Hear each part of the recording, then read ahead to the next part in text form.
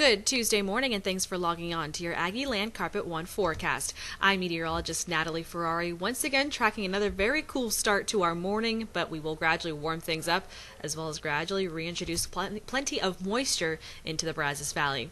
However, let's first get you ready to head out the door, where temperatures are ranging anywhere from the lower to mid 50s out there. However, look out through Hearn, already falling to 49 degrees this morning. Our weather watcher in Centerville reporting 50 degrees earlier this morning as well.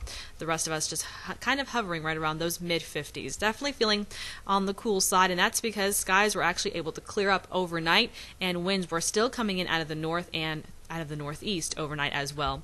Right now they're pretty light, and they're shifting gradually out of the east-northeast, and that shift is going to be very important as far as helping to warm up temperatures and possibly even increase that cloud cover later today. But seeing here on satellite and radar, you can really see how things cleared up overnight, again leading to a beautiful and cool start to our Tuesday morning. Now, as winds shift out of the southeast later today, we will be looking for some clouds to gradually build on into the region. It will go from partly cloudy to mostly cloudy through parts of the afternoon, but we're also tracking a 20% chance to see just a few scattered showers move on through this afternoon as well. Otherwise, I think highs will actually warm up closer to the upper 70s for today, again thanks to those winds shifting out of the southeast.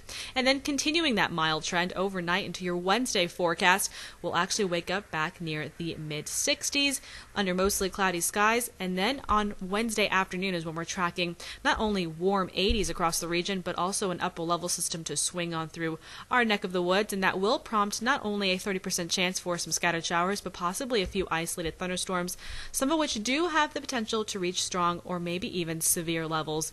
That comes towards Wednesday afternoon and in the early evening hours. So that is what we're going to monitor closely for our next possible severe weather potential. Other than that, I think today will be another nice day, just looking at a bit of a sun-cloud mix throughout the Brazos Valley, aiming for the upper 70s as winds continue to shift out of the southeast. You'll notice over the next couple of days, those rain chances will be increasing 30% both on Wednesday and Thursday, 40% on Friday, and these won't be widespread rain events, but they will be enough to bring some scattered showers and possibly a few good rumbles of thunder. Again, the main thing we are going to watch out for is if any of those showers or storms that do roll on through could reach strong or severe levels. The first day we're going to watch out for that potential will be on Wednesday, so definitely stay tuned to the forecast over the next couple of days. Thanks again for logging on.